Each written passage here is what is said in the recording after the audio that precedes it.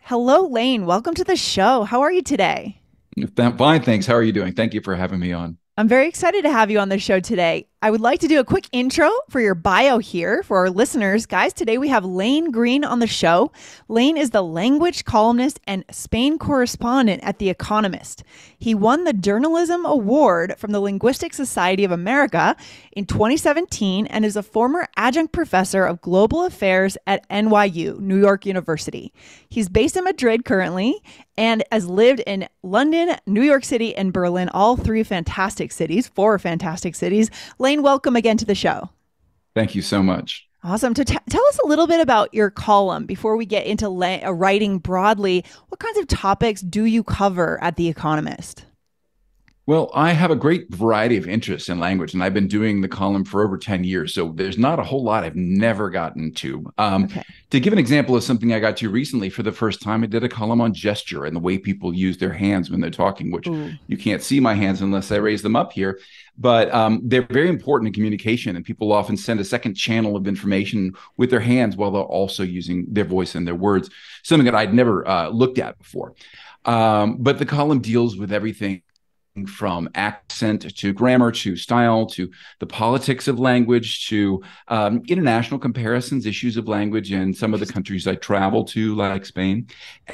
And, it's 10 years have given me a lot of different opportunities to write about lots of different elements. Wow, that's fantastic. We might have to have you on again to talk about one of your columns because these are the topics that we love as well. How does culture intersect with language, nonverbal communication? What does it mean for human connection is what we like to bring it down to. So today, though, Lane, we're really getting into writing. And I know you have a book out, a new book called Writing with Style. It sounds like it's a new edition of like we are kind of updating what we've known in the past. What would you say, broadly speaking, where do people go wrong with writing the English language? Is there a way to kind of summarize that broadly before we get into your tips? Yeah, I think there is. I think if I had to put all the tips into one tip, it's that people try too hard. They often are trying too hard to impress.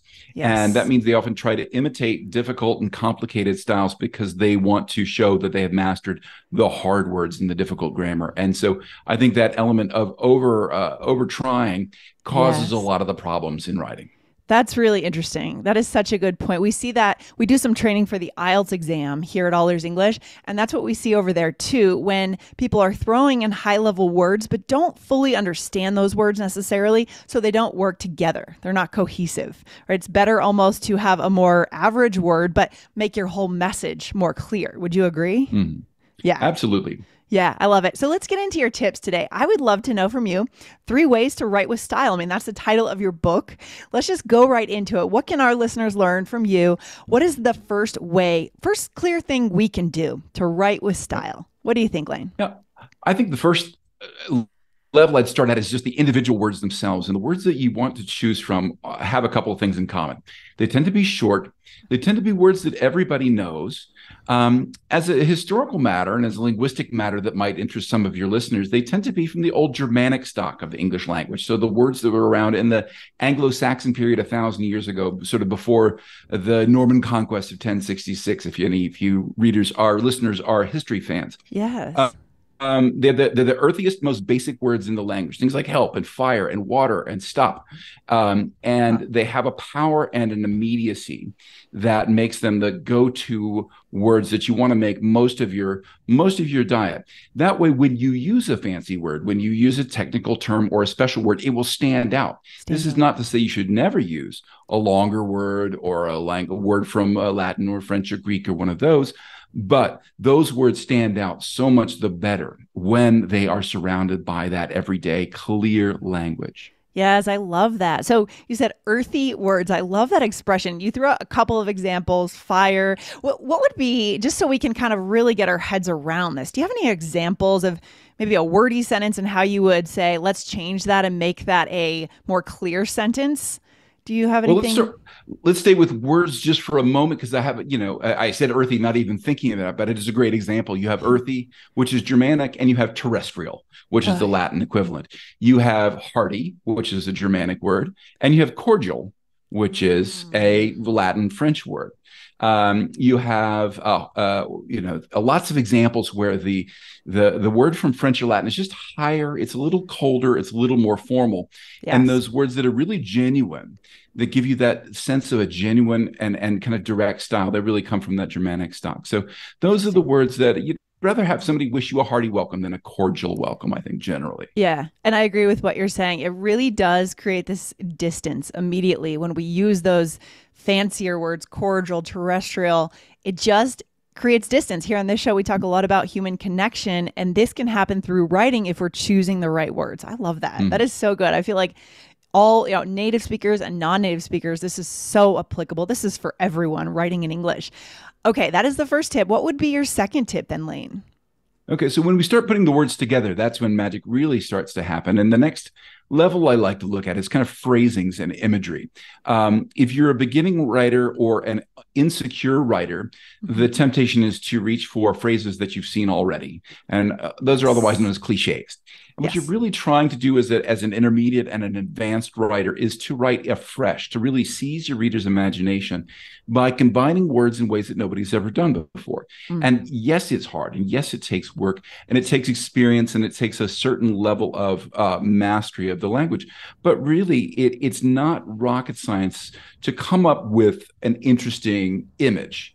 For example, I thought about this thing about words, and I was going to say something like, a fancy word is like a sparkling jewel that will show off better if you put it in a simple setting.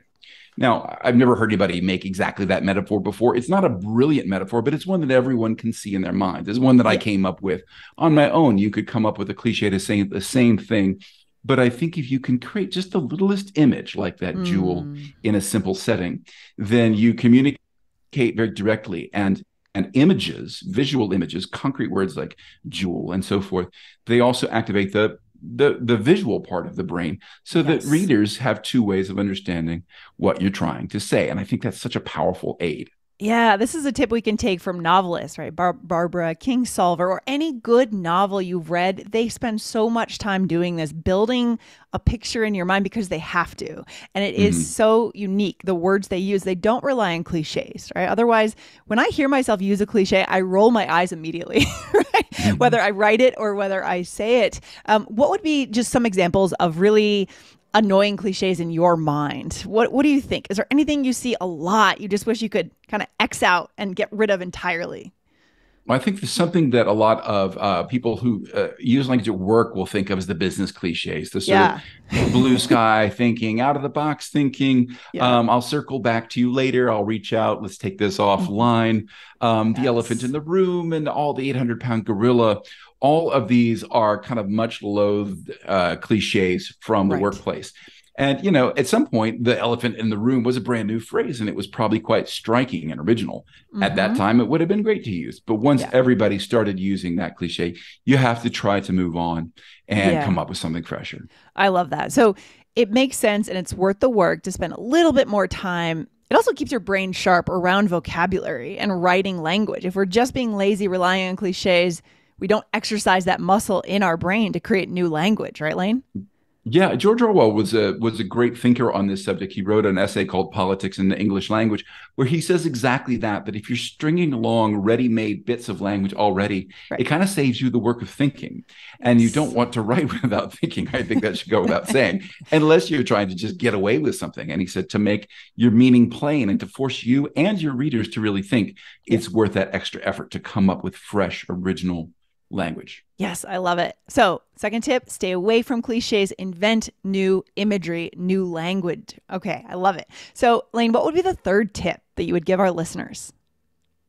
This is on the level of grammar, and it's a really simple tip. It saves you so much trouble, which is just use lots of periods, as we call them in America, or full stops, as they're called in Britain. In other words, that key on your keyboard is the most powerful one that you've got, because it keeps your sentences crisp, active, and direct, and it keeps you from getting in the kind of tangles that cause grammar problems. You get subjects and verbs that don't match, or you get dangling modifiers.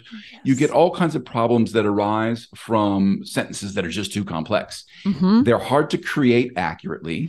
And even if you do so, they're harder for your reader to read. Yes. So the way I try to describe it in the book is that the period kind of lets your reader relax for a second. The act of understanding a sentence is kind of a mental high wire act where you're trying to put lots of pieces together that form the grammar and the words of the sentence and get a meaning out of it. When the Yes. period arrives, you can kind of file away the meaning and you can drop the structure and Move move on on. to the next sentence. Mm-hmm. But Mm-hmm. those really long, twisted sentences, they make you work and work and work and work without any relief. And it's really hard work on the brain and what's called the working memory of the Yes. brain. You have to hold this whole structure in your mind while you're also trying to get to the meaning. And the Yes. longer you make the reader wait before that period arrives, the more strain you're putting on them. And ultimately, if you do it again and again, you just wear your readers out. 100%. It reminds me of reading legal documents and contracts. Oh, it's exhausting. I've just done my last column on the subject of legalese, so you can see it in the Economist of June 10th. I'm not sure when people will hear this, but it will be the one that will Oh, come out fantastic. with that date. And my column is on why lawyers write that way. Oh my gosh, I am looking forward to reading that. So it sounds like the period is a guardrail, right? It helps us to make sure we put those guards around what we're writing so we are forced to start a new thought to give our audience a break. Just one bonus question here, Lane. You are based in Madrid, and we've found in the past that some of our listeners are students from especially Europe, but basically outside of the US have kind of come to us with a more, I guess, what I would call flowery. That's probably a cliche too. Mm. Kind of a flowery, more drawn out writing style that might be a Yeah. little more wordy. And it feels to me like that's been taught in universities. But here, Mm. at least what I learned in school and college was this more direct, concise writing style. Have you found that? Have you noticed that in Europe that that's a value in the writing, what's being taught? What do you think? Yeah, I think so. I mean, one is the kind of style that's valued, and in a number of places in Europe, very long, difficult sentences are seen as kind of a mark of erudition. Yes. So German academic writing, in particular, bureaucratic writing, and some others can also have these incredibly long sentences that are very hard to get to the end of.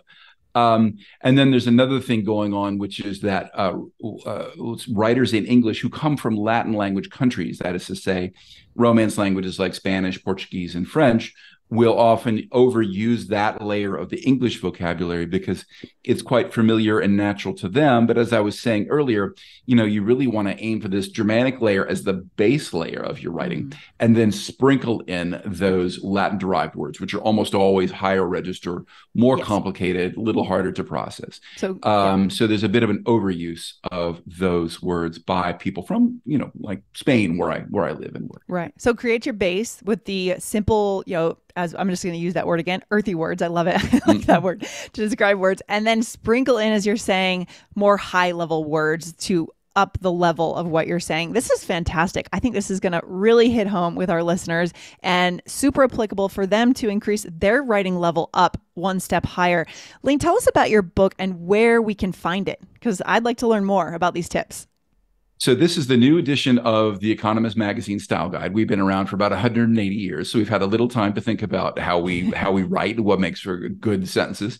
And the first version of the guide went through 12 different editions, starting at about the late 1980s until the last edition.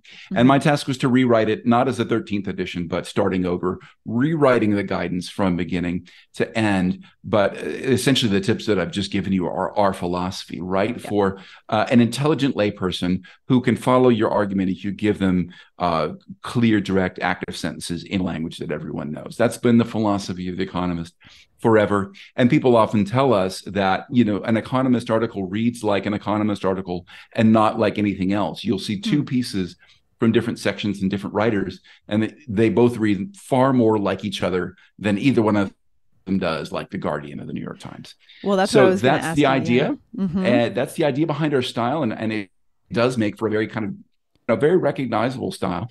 And this book goes on sale in Europe and the UK on June 15th, and it'll be on sale in the US on July 4th. And your online bookstores will have it. It comes out from Profile in UK and from Pegasus in the US. And it shouldn't be hard to find. And if it is, feel free to track me down on my website, and I'll tell you how to find a copy.